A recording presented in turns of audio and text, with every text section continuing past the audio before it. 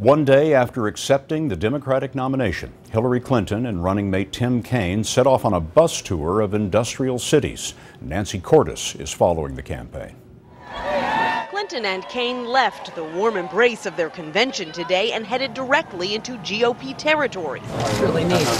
Central and western Pennsylvania. We're going to be visiting a few places where people are making things. I find it highly amusing that Donald Trump talks about make America great again. He doesn't make a thing in America except bankruptcies. The economy was a major focus of Clinton's address last night. We will help more people learn a skill or practice a trade and make a good living doing it. We will give small businesses like my dad's a boost, make it easier to get credit. Way too many dreams die in the parking lots of banks. She portrayed Trump as unstable, too easily provoked to lead. Donald Trump can't even handle the rough and tumble of a presidential campaign.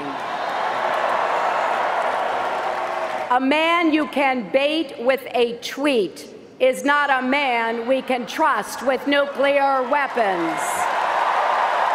Clinton acknowledged she has her own work to do. I get it, that some people just don't know what to make of me. It helps that she's now traveling with a running mate who can talk her up.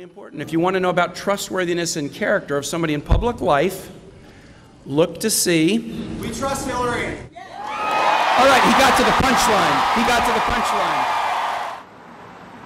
There is a major update tonight on the investigation into hacked emails at the Democratic National Committee. The FBI is now looking into whether a program used by the Clinton campaign and the Democratic Congressional Campaign Committee was also hacked. What we still don't know, Scott, was how intrusive this invasion was and whether it can also be tied to the Russians. Nancy Cordes reporting for us. Nancy, thank you.